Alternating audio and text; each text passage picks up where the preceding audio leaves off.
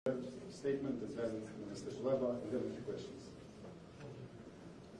This is for sure a historical date for several reasons. It is the first time ever that the Council met outside the European Union. It is the first time that we met in a candidate country. And unfortunately, it was also the first time that the foreign ministers of the European Union meet in a country at war. By coming to Kiev, the European Union foreign ministers sent a strong message of solidarity and support to Ukraine in the face of this unjust and illegitimate war. But happily, Russia seems determined to continue its illegal actions, violating international rules and base order and putting global diplomacy to the test. This means that we have to work more together. And we have started doing that. Well, not started because we have been doing that for months. But today's discussion has provided us with a better idea of the security dimension of this situation. This has been a central discussion today with President Zelensky and with Minister Kuleba. We have been talking about the security commitments that we want to provide to Ukraine, showing our determination to stand by Ukraine in the long term, to deter acts of aggression and resist the destabilization efforts by Russia. I propose a new bilateral multi-annual envelope under the European Peace Facility of up to 5 billion for the next year in singular. More will come. And I hope that we can reach an agreement before the end of the year, when we have to agree, member states have to agree on the review of the multi-annual financial framework. We continue training Ukrainian soldiers. The target today is to train 40,000 in the coming months, and this includes specialized training for fighter jets pilots. And for sure, the strongest security commitments that we can give to Ukraine is European Union membership. This is the strongest security commitment for Ukraine. The Zelensky's President Peace Formula is the only peace initiative discussed in the international community.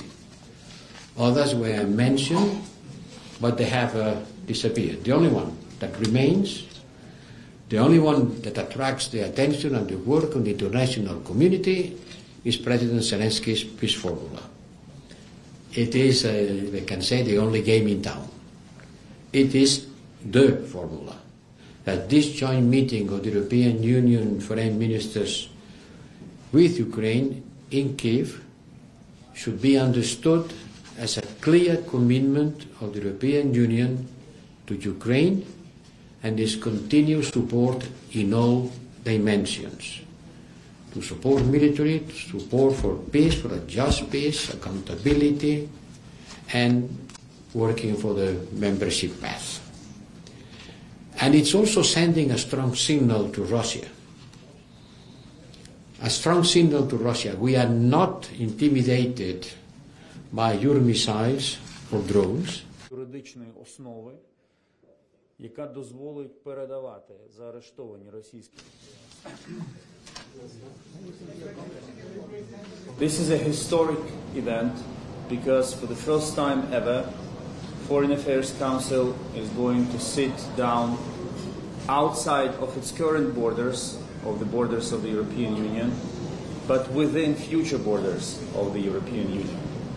And this is a message in itself, a message of support, unflattered support that the European Union is extending to Ukraine, which we are very much grateful for. We had an opportunity with High Representative to discuss the upcoming meeting and the issues that will be on the table. And I'm very much looking forward to having this discussion and moving forward with the support and our joint effort to ensure safety and prosperity of Europe. Please. Thank you for hosting us, and thank you for inviting me yesterday to participate on the events to honor the Ukrainian competence. Today, the ministers of the European Union traveled to Kiev to hold these meetings. These kind of meetings are called informal because first they are out of the premises of the European Union, and secondly because they are considered a high-level political debate that has not the aim of reaching concrete conclusions and decisions, but it is the kind of brainstorming that we need to do among us and together with you in order to look at the situation of the war against Ukraine, how the European Union is supporting Ukraine, and how we will continue doing that. We will study the peace plan formula, Zelensky plan formula, in order to gather more support around the world and prepare the next summit. All my colleagues come here, dear Dmitry, with the will to show, to express through their commitment and the commitment of the European Union to continue supporting you in front of the war of aggression of Russia against Ukraine. Well, the question is whether what happened in the U.S. Congress last weekend is an incident or a system. I think it was an incident. We have a very in-depth discussion with both parts of the Congress, Republicans and Democrats, and against the background of a potential shutdown in the United States, the decision was taken as it was. But we are now working with both sides of the Congress to make sure that it does not repeat again under any circumstances. So we don't feel that the U.S. support has been shattered. Because this war is having deep consequences for the whole world, but for us Europeans, it's an existential threat. Maybe it's not being seen like this for everybody around the world, but for us, Europeans, allow me to repeat it, it's an existential threat.